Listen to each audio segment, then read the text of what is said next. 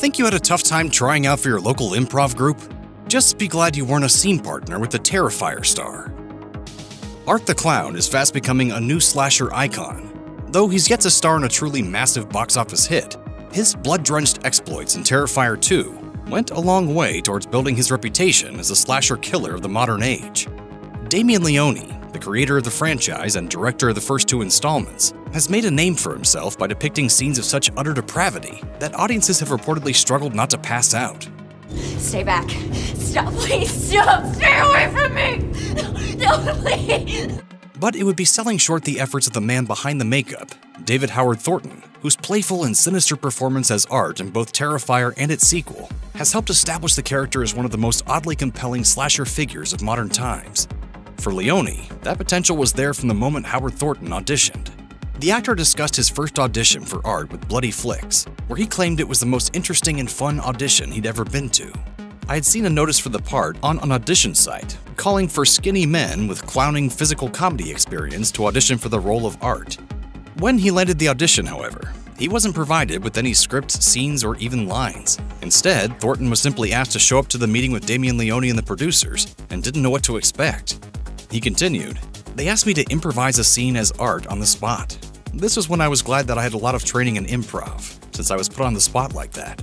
If I remember correctly, I made up a scene where I walked in and snuck up behind this victim, stabbing her in the head, and ended up sawing off her head." Simply miming this decapitation wasn't what got Howard Thornton the part.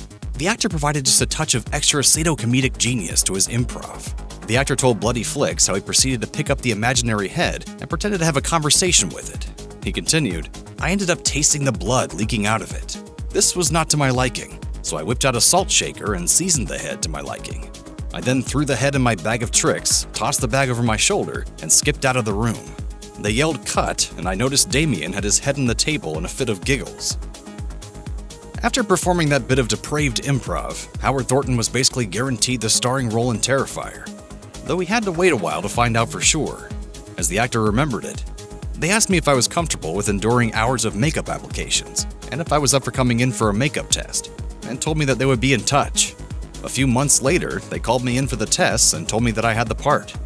Terrifier started shooting soon after, and Howard Thornton quickly proved himself capable in the role, displaying much of the same humor that landed him the role in the first place.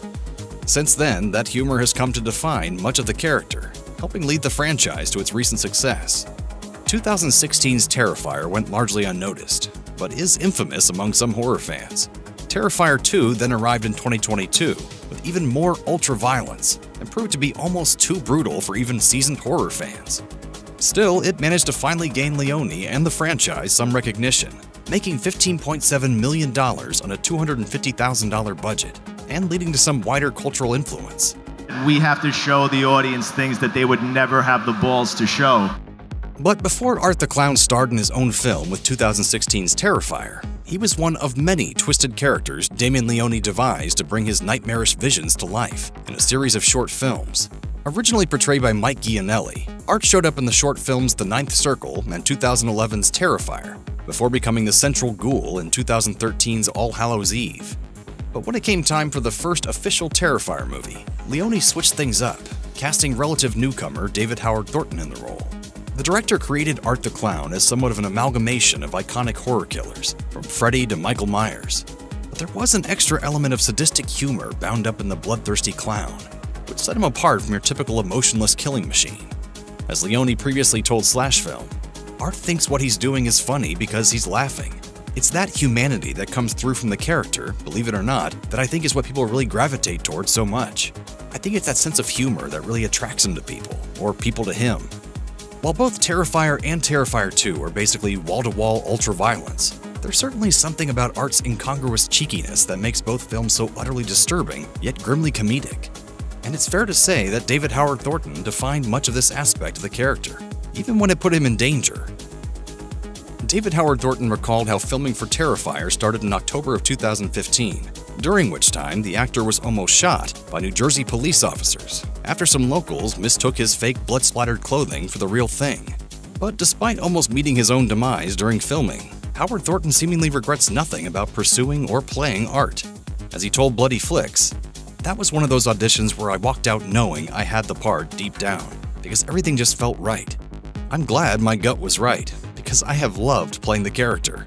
Apparently, there's a scene in the upcoming Terrifier 3 that almost made Howard Thornton sick, so we'll have to see whether he feels any different about playing the murderous clown during the press tour for that movie.